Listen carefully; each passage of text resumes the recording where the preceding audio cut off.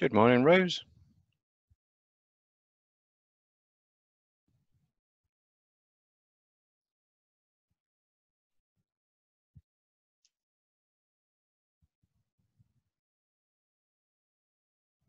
What day is it today?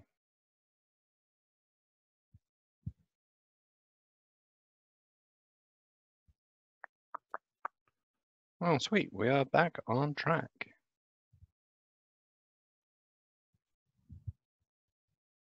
All right, you ready to roll, Rose? For the most part, yeah. Well done in your exam. You did really well. Mm-hmm. Hey, Alana.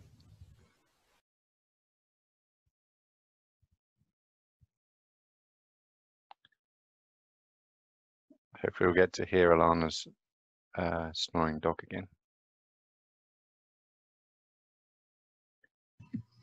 Good morning, Alana. Good morning. Do you have your fabulous snoring dog next to you? I do. Awesome. She kind of, it's a little weird. She only snores sometimes. Oh, So. awesome. Well, I had my dog sleeping next to me last night and I didn't sleep very well at all, which is kind of funny. See, I used to have a hedgehog and they're nocturnal. So, she was running on her wheel all night long. So I learned how to sleep pretty deeply. That's funny. All right, so what we're going to do today is start on control of gene expression. And this is pretty chunky, I would say, particularly in prokaryotes. Eukaryotes, there's a lot of different things going on. I don't have the eukaryotes one open right now. But in prokaryotes, it's there's a lot of moving parts and a lot of new concepts that we haven't hit before, and you may not have come across before in your prior biology experience. So it's a pretty heavy lifting period, I would say. Particularly, we're going to be looking at two examples, and these are kind of classic examples. The first one is the lac operon, which is an inducible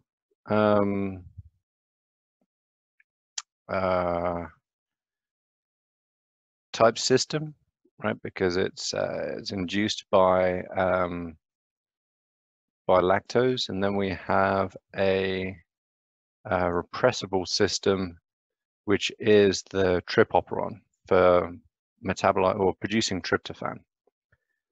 And this one is really tough, particularly the finer points of it. And so one of the issues with control of, let's get this back up, gene expression is getting your head around about things being turned off, things being turned on, things in a default off state because something is bound there, or because it's a default off state because nothing is bound there, right? And so there are lots of different permutations, and it can get a little bit overwhelming, with all of those different things together, right? And so I would suggest kind of working through this yourselves as well, and basically being able to write out what happens in these different systems, because that will be what really helps you kind of understand what's going on, right? Just as a kind of a panoply of facts, it will be just unintelligible, right? You really need to work through what all these things do to be able to make sense of them, right? So just kind of giving you a heads up there. It's actually stuff that took me a while to figure out when I started teaching genetics again, back in a previous job. It's not trivial stuff to get your head around. And so we're going to start with prokaryotes first, because believe it or not, they are actually simpler than eukaryotes in many ways. But essentially, most prokaryotic systems consist of two parts, right? You have the operon, which is the collection of structural genes, promoter, and also something that's called an operator, right? Which we haven't come across yet. This is part of the regulatory system of prokaryotic gene expression, right? And so this is all about producing the polycistronic mRNA, which then produces the multiple different proteins, and those do, pardon me, different things in that process, right? This example here is a metabolic pathway, and so each of these proteins catalyzes a different step in that pathway. And in addition to that, there will be a second part, which is not necessarily right next to where that operon is, but that will encode a regulator, right? Which may be an inducer, maybe a repressor, maybe an aporepressor, which is an inactive repressor, which only works when something's bound to it. You know, there's lots of different variations on that theme, right? Does that make sense? It's like essentially it's a two-part system. Okay, so keep that in mind as we go through, right? And typically, prokaryotes also have, I mean, they're not like, not stupid. I mean, they don't have intelligence, obviously, but they do have a pretty fine-tuned way of controlling gene expression. They just do it in a different way to eukaryotes and with a smaller set of tools, essentially. But what's another very common characteristic of gene expression in prokaryotes is that they have two ways of controlling it. They have a big like on-off switch, like which they, you know, like those big circuit breakers in like Frankenstein's monster type scenarios, right? It's like on or it's off. And then they have a second one, which is more like a dial, right? Where it can fine tune expression between those two states. Right, and so we'll see that both in the lac operon and in the trip operon. Different mechanisms, right? They're not the same, but they're the same principle, right? There's a way of turning on gene expression or off, right? And there's also a way of fine-tuning it between those two different states, which makes sense, right? You know, you don't want to go full out making something where you only need a little bit of it, and you don't want to turn it off completely when you need also a little bit of it. Right, so keep those things in mind as we go through this process. And we're not going to do this all today because, as I said, it's pretty chunky. And we also can finish this off next Tuesday. So we're now actually officially back on track to the schedule that we had before. We'll see what needs doing out of the last 3 PowerPoints, how much time we have for those. Right, so let's get back to where we're at. Okay, yeah, so essentially regulation is all about controlling where, when, how much in response to what a gene is expressed, right? And also what happens to that gene product after it's been produced. And so there are very many different levels of regulation, right? You can regulate the expression of the gene itself, processing of the RNA if you're a eukaryote, translation of the mRNA, how long that mRNA hangs around for, and also stuff after that protein has been produced, which is called post-translational regulation or modifications, right? And those are really important in eukaryotes. Prokaryotes, not so much, not that I can really think of, really. So some of these apply more to eukaryotes than they do to prokaryotes, for sure. You've also got different ways of thinking about this, right? So when we talk about the name, right, being negative, positive, inducible, or repressible, We're talking about the action of what's being done to gene expression, right? So negative regulation is it's having a negative effect, right, on the expression of that gene. So it's turning it off, right, which means that normally it's turned on, right? So here's again another one of those weird kind of like flip around concepts. And similarly, positive regulation is having a positive effect on the gene expression. So typically that gene is off in the default state. You need something to turn it on, right? And that's negative regulation is much more common in prokaryotes. Positive regulation is much more common in eukaryotes. So most eukaryotes, our genes are always off until they're told to be turned on. In prokaryotes, they typically produce, they would produce all of their gene products unless otherwise told not to, right? And so it's just a different way of doing things. And that's kind of handily shown here. Positive regulation requires some kind of activator to be turned on. Negative regulation requires something to bind and turn it off, essentially, right? So it still both applies to something binding to that regulatory region, but a different effect. Does anybody have any questions so far? Give you a chance to kind of cogitate.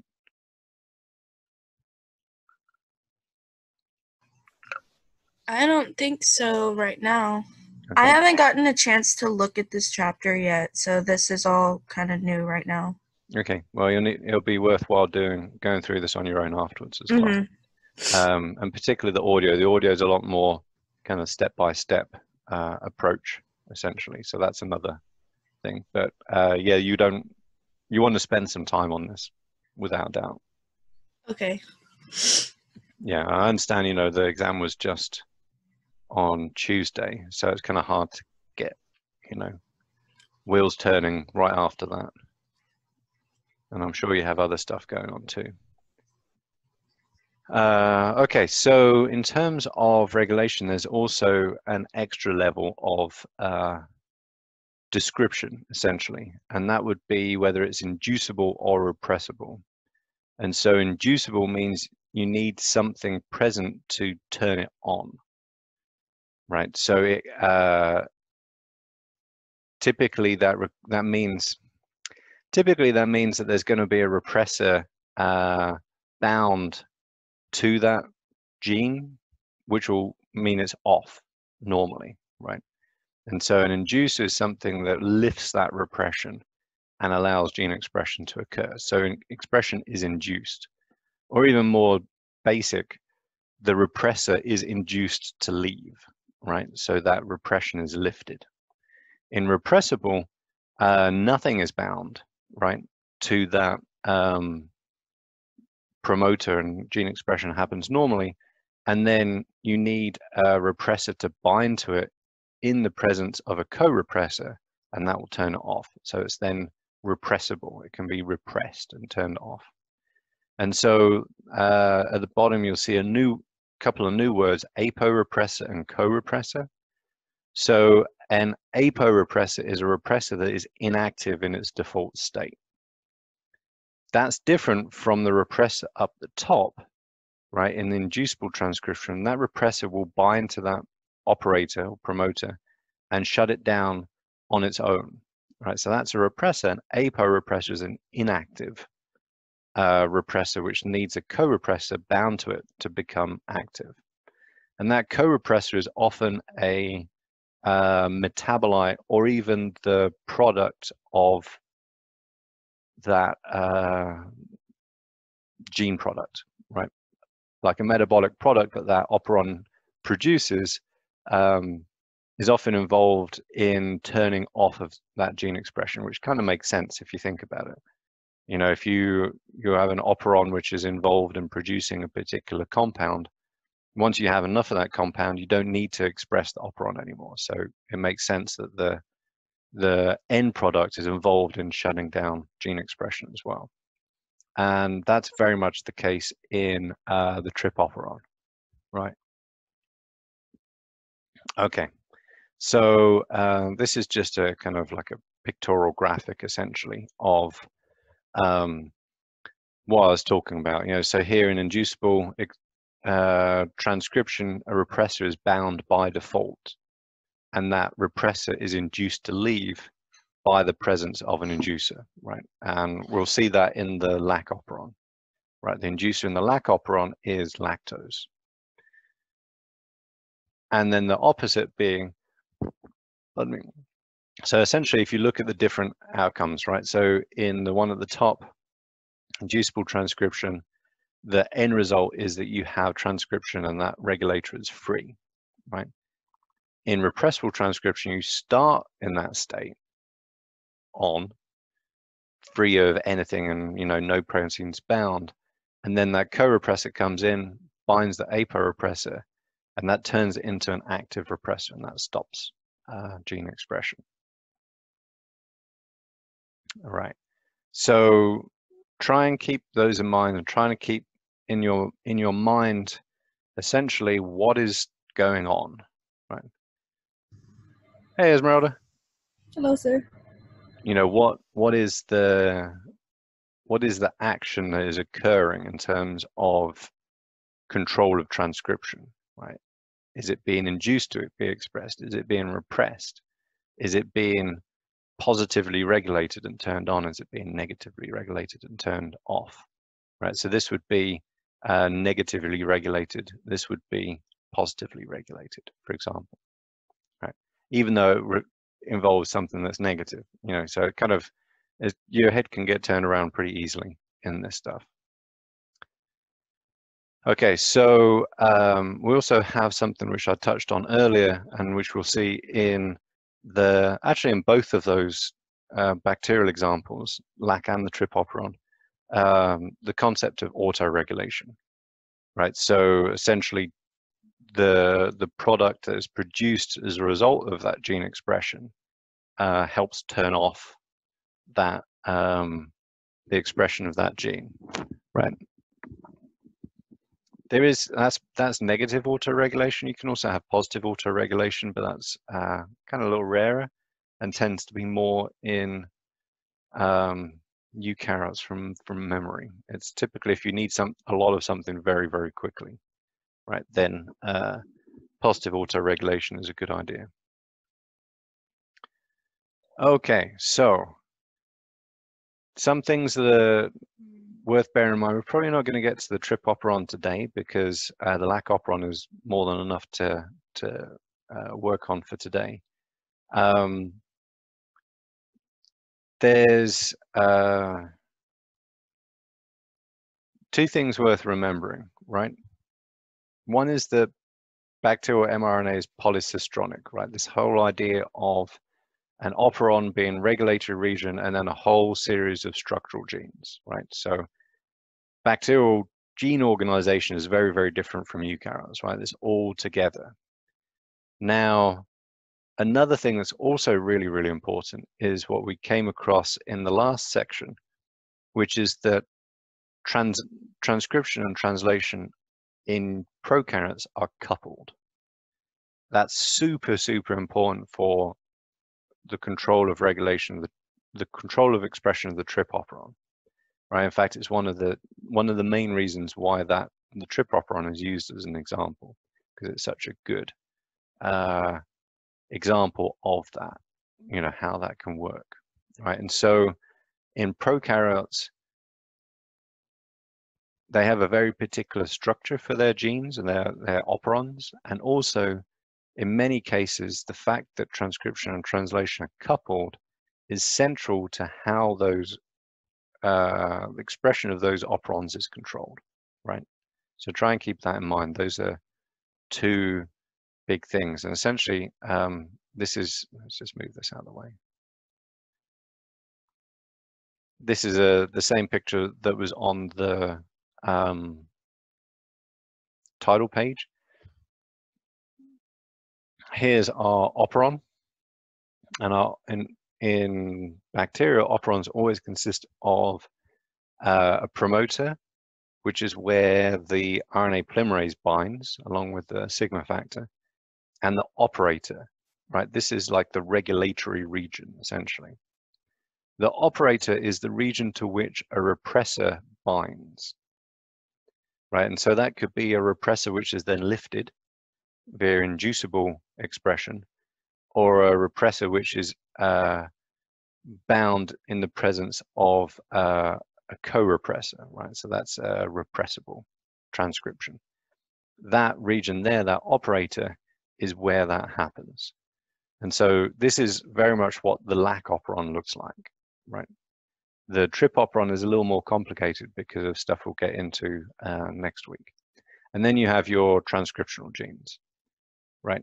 You also have, and you know, it's kind of obvious what happens then. You get your polycistronic mRNA, and then you get your multiple proteins, and then they do their job. In addition to that operon, elsewhere in the bacterial genome, you will find a repressor or regulator protein. They're typically repressors of one form or another, right? And those are produced constantly, right? So they are not really under, their expression is not under control of anything. They're just always produced, probably at a fairly low level, right? Because you don't need gangbusters amounts, but they'll always be produced. And those regulator proteins always bind to that operator region, right? And so you can see it makes sense, because if the promoter is where the RNA polymerase binds, and there's something bound to the operator, that RNA polymerase can't get through, right? It's blocked. So, and also those two regions overlap. So sometimes even when a repressor is bound, the RNA polymerase can't even bind to the promoter, right? So you can see why that order exists, right, in the way that it does. The operator is in the middle, right? It's like a checkpoint or gateway between the RNA polymerase and its ability to transcribe the structural genes. Okay, so we're going to follow this format. They look very much like this in the following slides. When we look at the lac operon, right? And there's a lot of stuff going on, and a lot of different words and names and things like that. So, you know, oh, that's a good point to pause. Anybody got any questions? Even, you know, small ones that just occur to you. I had a question. Where on the gene is this operator or on? Is it like on the, like in the previous lectures we had said that like the regulatory for prokaryotes was like on the left side of the gene? Is that not the case for this? It's on the, it's after the promoter to the right? So really what we were talking about before in terms of the promoter in prokaryotes was both of those things together. We didn't make the distinction between the promoter and the operator, largely because there wasn't any need, because if you talk about the operator, then you got to talk about repressors, and then we just didn't have time for that. Oh. So in prokaryotes, it's always, and don't worry about left or right, because obviously genes can go in different directions, right? But the regulatory region is always upstream of the structural genes. Oh. Upstream means before it in terms of the DNA sequence. Right, so here are the structural genes, those are downstream because it goes from, you know, left to right in this case at least. And the regulatory region consists of the promoter and the operator. Promoter being where the RNA polymerase binds, operator being where any regulatory proteins bind. Okay. So you'll remember though that that's different in eukaryotes. In eukaryotes, we have the same kind of idea of regulatory, you know, region, and then your protein coding region, right? But in eukaryotes, the promoter, the core promoter where RNA polymerase binds, is right next to, right upstream of the coding region. And then the regulatory regions are, you know, potentially miles upstream of that, right? So it's the other way around. And that's because of how, pardon me, gene expression is controlled in eukaryotes. Typically in eukaryotes, gene expression is always turned on in response to something. And so there's less need to have things physically blocking transcription, because without those, things turning gene expression on, you're never even going to get RNA polymerase binding. Right. So it's a very different, sorry, cat here, different way around thinking about it. In prokaryotes, it's typically a case that you want to turn things off, right, that are always on. And so in that case, you need something physically blocking the process, and that's where the operator comes in. In eukaryotes, you have to intentionally turn things on, right? And so in that case, you don't really need that kind of checkpoint, because the control is provided by other regions. Okay, thanks. That really helps. Awesome. Okay, so in the lac operant. So this is all about import and metabolism of lactose, right? Lactose is a mix of glucose and galactose. It's a disaccharide, so two sugars joined together, like sucrose is essentially. And so actually it consists of 3 structural genes, and we just don't know what the third one is, so we never talk about it. But essentially what you need to do in terms of being a bacterium is, if there is, and it's really worth bearing in mind, like the kind of the bigger picture, right? So what's going on? What do the bacteria need to do? And so obviously bacteria need energy, and energy is provided typically by conversion of glucose into ATP, right? And so ideally you're going to use glucose first, right? That's the ideal, right? So if you're a bacterium and you're given a plate of glucose rather, then that's what you'd preferentially eat. But obviously you don't control what food sources are available in your environment. You use what you can make the most of, right? And so if there isn't much glucose around, but you have some lactose around instead, now you want to kick on or really upregulate the ability to use lactose, right? And so, but then obviously as soon as you have enough glucose, you don't need to do that anymore, and you just want to turn it off, right? So that's really the picture you need to keep in your mind, right? There's a bacteria, kind of do whatever bacteria do, I don't know, like spiraling around somewhere.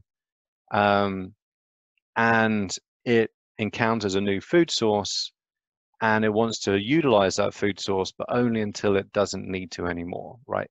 Because it prefers a different type of food, which is a lot easier to use. And so lactose, the lac operon, is very much a case of, okay, you'll do, right? Better that than starving. It's kind of like eating stale crackers from the pantry, if you're really hungry. You wouldn't eat them normally, but if they're there and you don't have anything else, then you eat those.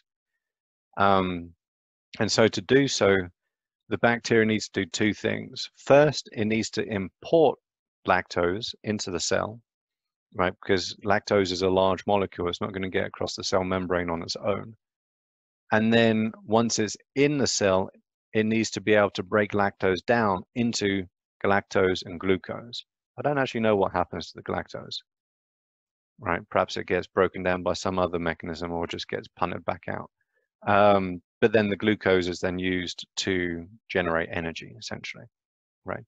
So we need, as a bacterium, you need to be able to control that and basically turn it on when there's lots of lactose and no glucose, and then start turning down when there's more glucose being produced, right? It's kind of, there's that big on-off switch, which is lactose present or not? Because there's no point producing it if there's no lactose around, even if there's no glucose, right? So if there's no lactose, it's off, right? And if there is lactose, then it's on. And then once that process starts churning through the lactose, it's going to start producing glucose, right? And so now you're going to start turning that dial down a little bit in response to those increasing levels of glucose, right? So it's really doing only as much gene expression as you need to get the product that you need, right? Because this is an expensive process. You don't want to do it and then just have those proteins around doing nothing, right? That's just wasteful in terms of energy. So anyway, there are 3 structural genes, LAC-Z, Y, and what's the other one? I can't even remember what it is. It's on the, we've got it on the diagram later on, we'll see it. LAC-Z or Z in America is called beta-galactosidase. That's the enzyme that breaks down lactose into galactose and glucose. And LAC-Y, which is the importer. That's called lactose permease. It's what gets the lactose from the environment into the cell. Right, so those are the 2, and there's another one, 3 genes, structural genes in the operon that make the polycistronic mRNA. It's kind of amazing no one's figured out what that 3rd one does by now. This has been studied for decades. And then we have 3 regulatory elements. We have the LAC-I, which is, I guess, inhibitor, if you want to think about what the I stands for. That encodes a repressor gene, right? So that's somewhere else. It's not part of the operon. That repressor gene binds to the operator, which is called LAC-O, and that operator is between LAC-P or the promoter and the structural genes. So let's see. What's on this page? Yeah. Okay. So this is pretty much what it looks like, right? So the LAC-I gene is not shown here, right? It's somewhere else. Oh yeah, it is alpha. I thought it was. So this is what the LAC operon looks like. Oh, it is actually part of that, but it just goes in a different direction. Huh, okay. I forgot about that.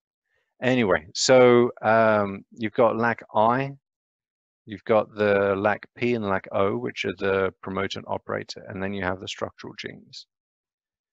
Right, so normally that LAC-I repressor protein is bound to the operator and prevents transcription. Right, so this is by default off, right, because there's no point producing this if there's no lactose present, right? You would not get any benefit from that investment in materials. So this system is a positive regulation, right? Because it's the action of whatever happens is to turn it on, and it's inducible, right? So the inducer here is lactose or allolactose, if you want to be fancy, and it will bind to that LAC-I repressor and induce it to leave, right? Which will then free up the operon to be transcribed. And so that's shown here, right? So when you have some lactose around, then that lactose binds to the LAC-I that leaves, and now RNA polymerase is able to bind to the promoter, and it will produce the products, the structural gene products, right? Those enzymes and proteins. Transacetylase, don't know what that does. Adds acetyl groups to something. There you go. LAC-A function not well understood. Okay, so that's the basic outline. Outline. There you go. Of the LAC operon, right? You've got your 3 structural genes. You've got your promoter and operator. You've got your repressor, and this isn't an aporepressor, right? Because it will bind DNA in the absence of anything else, right? Just on its own. But when lactose is present, it binds to that repressor protein, that LAC-I, and you can actually see how it kind of binds in a groove. So it actually changes the physical shape of that repressor. And that's why it no longer binds to DNA, because it's binding to DNA is, if you can imagine a bit of like that's DNA, it will bind like that to, I think it's to the minor grooves. I can't remember off the top of my head. And when lactose is bound to it, it kind of changes its shape. So it no longer fits. It doesn't bind to the DNA anymore. and then you get transcription. So this is the big on-off switch, right? No lactose, no transcription. Lactose, loss of transcription, right? And this is like 100-fold difference. It's a very, very big change in transcription, right? So as soon as that repression is lifted or induced to leave, then you get a huge amount of transcription very quickly, right? So it really ramps up the production of these gene products very quickly.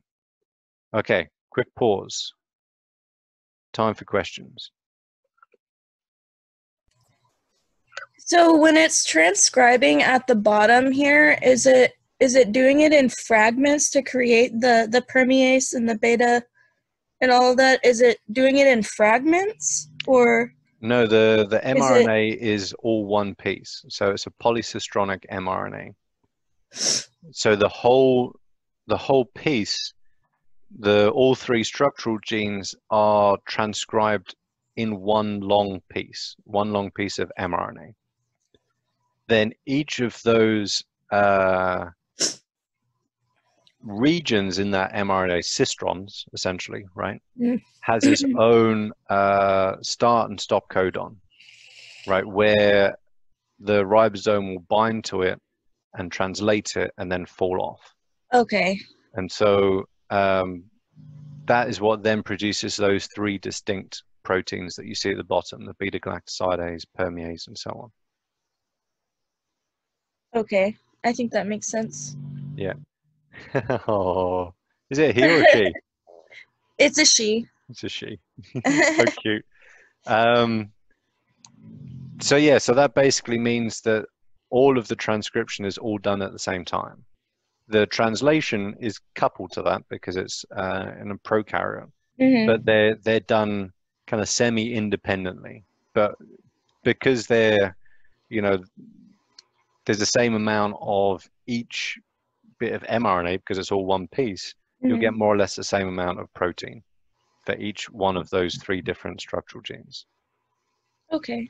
So it's a very much all or nothing deal. You either produce those proteins or you don't, right? You can't produce one more than the other. They're all tied together essentially, right? Which is called coordinated regulation, right?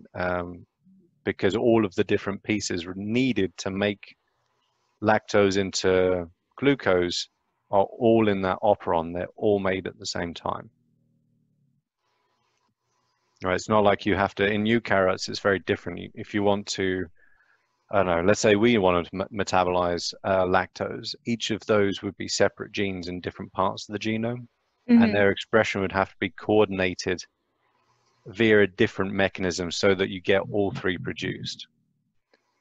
Right? So it's, the need is often the same. The means by which it's met is very different between prokaryotes and eukaryotes. Prokaryotes just stick them all together, right? It's all very simple. It's like it's on or it's off. Eukaryotes are much more, it's like a la carte menu, right? In a sense, you know, you always want to have an appetizer, an entree, and a dessert, right? It's very unlikely you're going to get 3 desserts if you go to the restaurant. I mean, maybe it's kind of a neat idea, but it's pretty unlikely, right? And so prokaryotes are very much like menu of the day. You know, this is what you get. This is your appetizer. This is your entree. This is your dessert, right? Okay. If you don't like it, so it just tough shit. basically works with what's there. Right. Whereas eukaryotes are very much like, well, here's the menu, and then you can get to pick from all of these different things. Although typically you'll pick more or less the same things because you want to do the same job. Right. So prokaryotes, they're all of those things which are involved in one process are all together, and they're all transcribed at the same time in one long piece of mRNA, and then they're all translated at the same time. So it's very much like you know, you pick a menu off and it's got the recipe for, you know, the 3 different things that you might want, right? You don't get to choose something else. It's either that one or it's something else, right? You don't get to choose the different parts. They're all produced at the same time.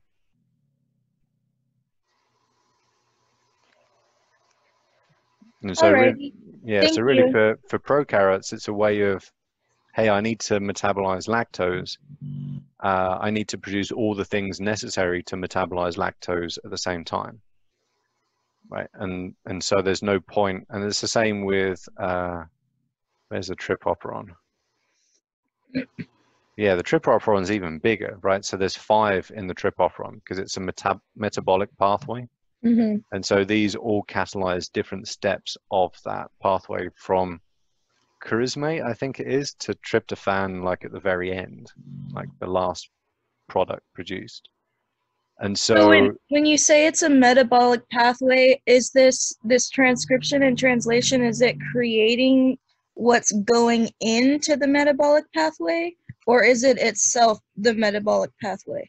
it's creating the Okay. enzymes that Go into it. catalyze each step of the pathway. Okay.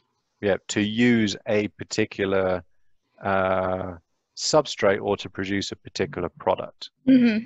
And so in the case of the tripoperon, it's to produce tryptophan, right? And so there are multiple steps involved in making tryptophan, you know, the amino acid. And each of these genes catalyzes one of those different steps. And the last one, TRPA, as far as I'm aware, I'm not really sure, to be honest, catalyzes the last step and produces tryptophan from whatever substrate it works on. Okay. Yeah, so it's like you get it all at once. You either get the ability to make tryptophan or you don't. You don't get, you know, different parts of that ability. It's all on or it's all off, right? It's all linked together, and they do that by just sticking them all together into one large operon, right? So there's nothing in here that's involved in the metabolism of lactose, for example, Mm-hmm. right? Or production of, you know, enzymes and DNA replication, because it has nothing to do with tryptophan production. It's only tryptophan production, genes, proteins that we produce from this operon. Okay. Yeah. Just kind of neat if you think about it. It's a real handy way of just doing only what you need to do. Mm-hmm. Very efficient in a sense. Okay. Rose, Esmeralda, you have any questions? No, I'm good, sir. Okay. Well, if you do, just bring them to the next one. Okay. All right. So remember when I was talking about how there's a big on-off switch for gene expression in prokaryotes, and then there's a smaller dial, right? So the smaller dial is, now this is a whole load of words. Basically, it revolves around the concentration of glucose, right? So if we go up here, right? So this is the kind of the view of the process in a kind of, you know, what's actually happening. Pardon me.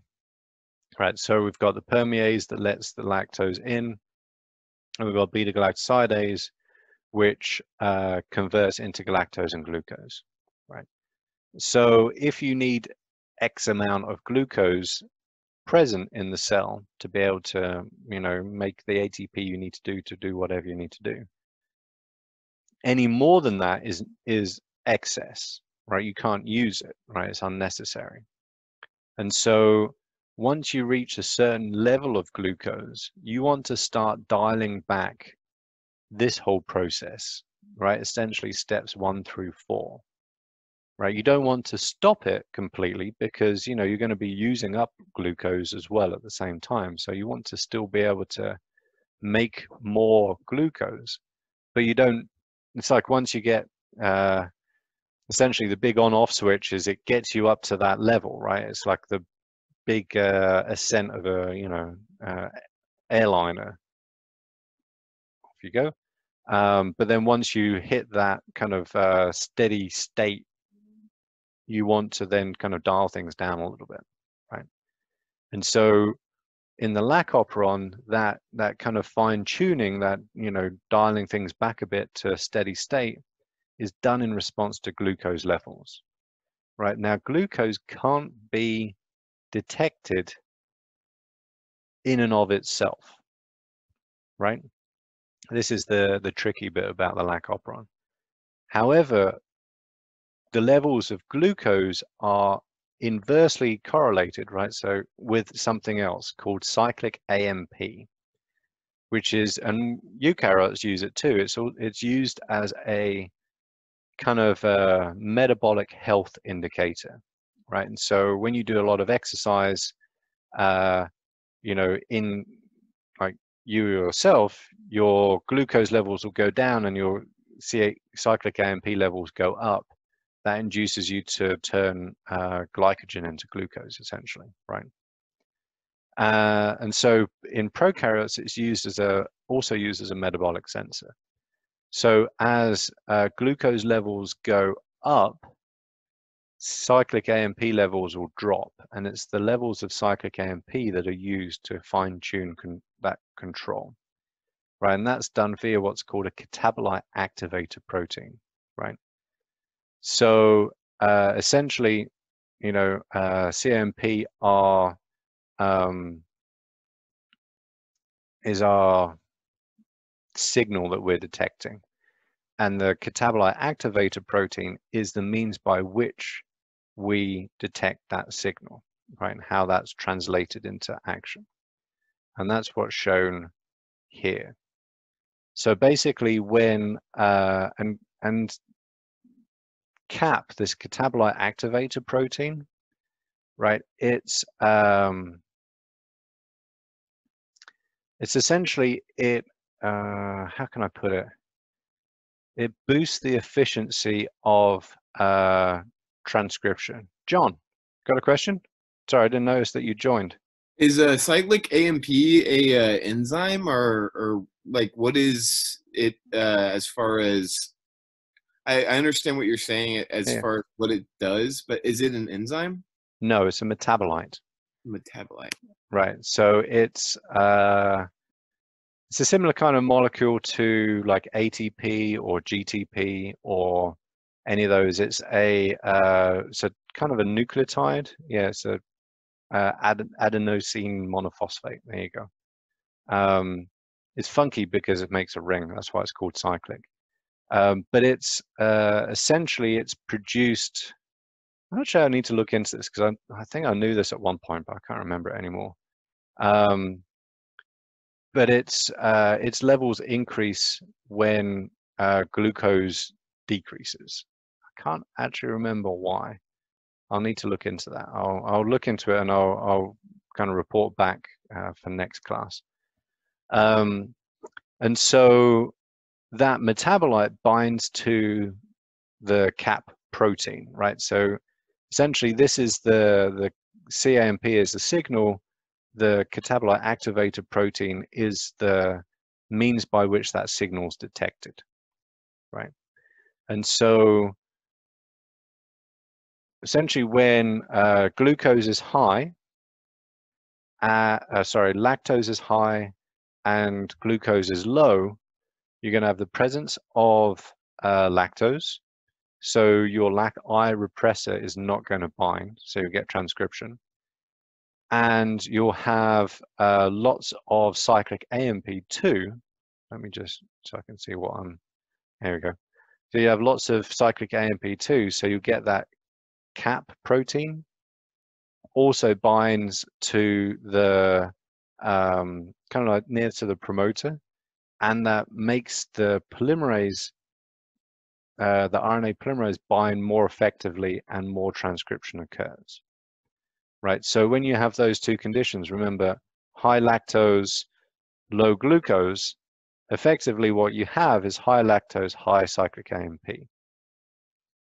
Right, and so you have the absence of the repressor because lactose is binding to it and making it leave, and you have lots of CAP protein binding to the promoter, so you get like the double whammy essentially, right?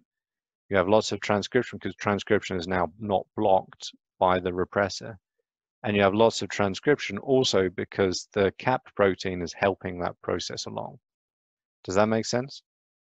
It's like, you know, both feet on the accelerator in a sense. Okay. So however, once that goes through, right, you know, you're going to start transcribing that operon, you're going to start producing the enzymes, and you'll start producing glucose, right? And so you're going to have lots of lactose, and then your glucose is going to start kind of increasing up, right? And so it doesn't really matter how much lactose you have. If you have enough glucose, you don't need to express the lac operon so strongly, right? And because the the glucose levels are going up, at the same time, the cyclic AMP levels are going down, right? So those cyclic AMP molecules you can see down here, they don't bind to CAP. CAP doesn't bind to the promoter region. And so the RNA polymerase doesn't bind to the promoter as efficiently. Now, it doesn't mean that it stops. It's not like it's turned off, right? This is, again, the idea of it being a kind of a fine-tuned dial, right? It just means it doesn't bind as efficiently. So transcription of the lac operon will decrease. It's not going to stop. It's just going to decrease. And so if you think about it,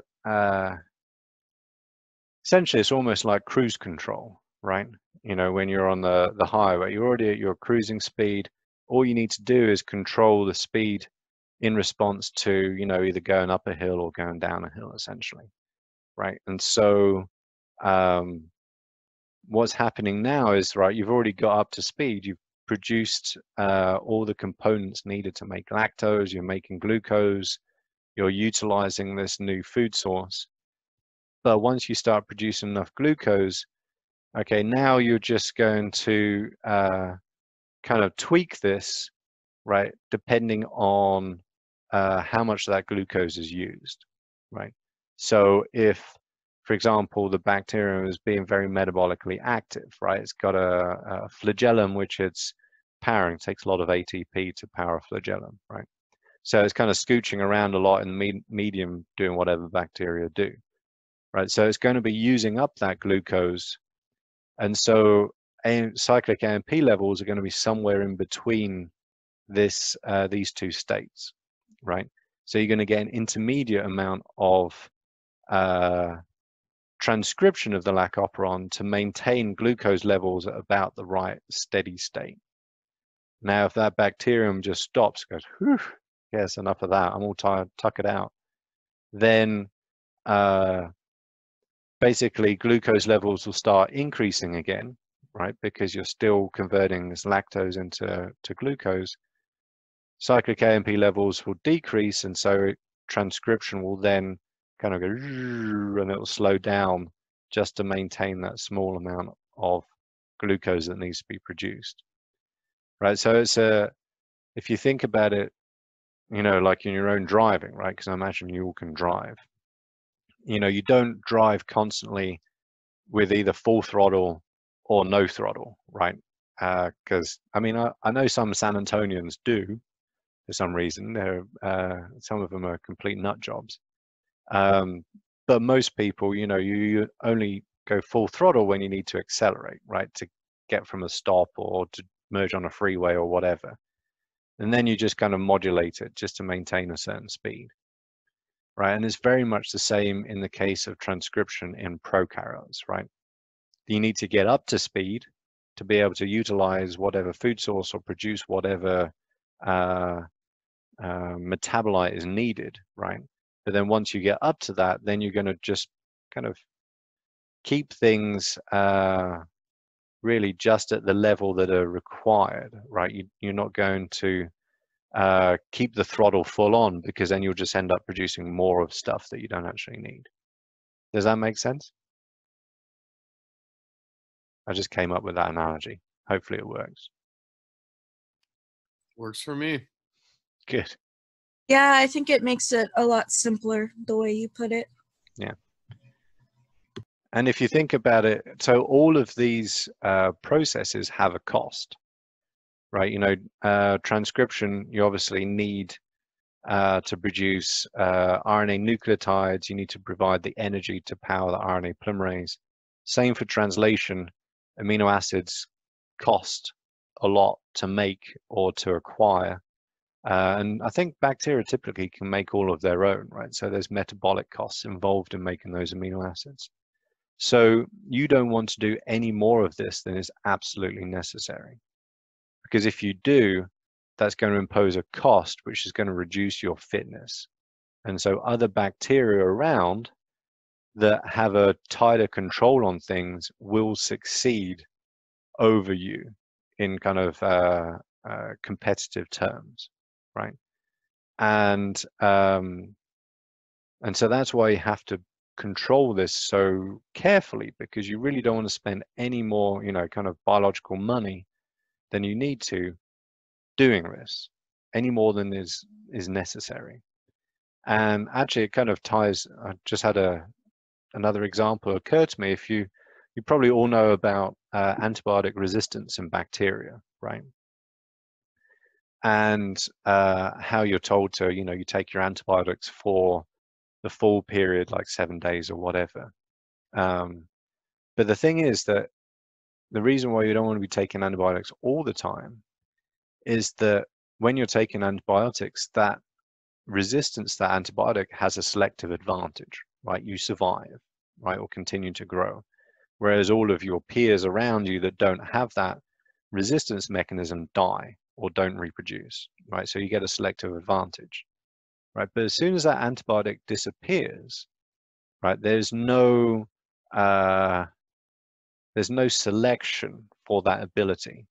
But if you keep producing the proteins or whatever that degrade antibiotics, that has a cost, right? And so what you'll actually find is that even when bacterial resistance appears, if you don't use that same antibiotic again for a long time, slowly that resistance ability will start disappearing, right? Because it carries a cost. Even just making that little bit extra bit of DNA, right, that encodes the bacterial resistance gene, over time, that imposes a cost which makes that bacterium less competitive, right? So it gets outcompeted by other bacteria around it, right? So there's a lot of selective pressure, kind of evolutionary pressure, that goes into these mechanisms because they have evolved in response to the need to use only what is necessary to get the job done, right? And so that's why the lac operon is off when it's not needed, right? Because if you're not on lactose, then there's no point producing the components that will metabolize lactose, right? And then once you turn it on, you're only going to use it just as much as is necessary to produce the amount of glucose you need, right? And that's where the cyclic AMP and the catabolite activator protein come in to kind of, fine tune that. And we'll see the exact same thing when it comes to the trip operon, right? Which is kind of trippy, right? It's a little bit trickier to get because it's, again, another level kind of up in complexity above the lac operon. Okay, so there's a lot to take in, right? I fully appreciate that. So what I'd suggest doing is just go through the PowerPoint again, listen to the audio walkthrough, which is a little bit more linear, a little bit less kind of jumping around, and then try and write out the different states of the lac operon. Glucose present, glucose present, no lactose. Lactose present, no glucose. Lactose and glucose present, right? What are the different outputs in terms of transcription and how those outputs are achieved? If you can do that, then you'll completely understand the whole process. And if you can't, just bring that to class on Tuesday, and then we'll go through it, because we're going to have the whole class for the trip operon, so we'll have time to go over the lac operon at the beginning of that, right? So kind of put together, any questions and ideas that you have. I think that'd be a good idea. Cool beans. Does anybody have any questions before we go?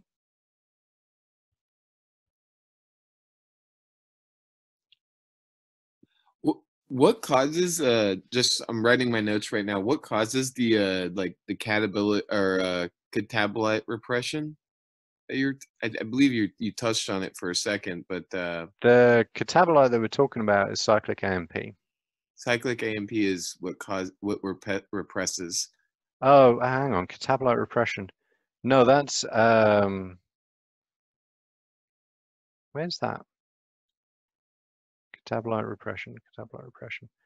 So cyclic AMP is not involved in, it's not so much a repression, it's lack of induction. Right, so when there is little glucose present, you'll have a lot of cyclic AMP. You'll have a lot of catabolite activated protein binding to the promoter and promoting transcription. So when glucose levels goes up, it's not so much that there's going to be an increase in repression, it's going to be a decrease in induction. Right, so essentially the foot gets lifted off of the accelerator, right, rather than being pressed down on the brake, right, to stretch that analogy further. Okay, cool. Yeah. Thanks. So the repression that occurs in the LAC operon is the binding of the LAC-I repressor to the LAC-O operator in the absence of lactose. That's the repression that occurs in this system.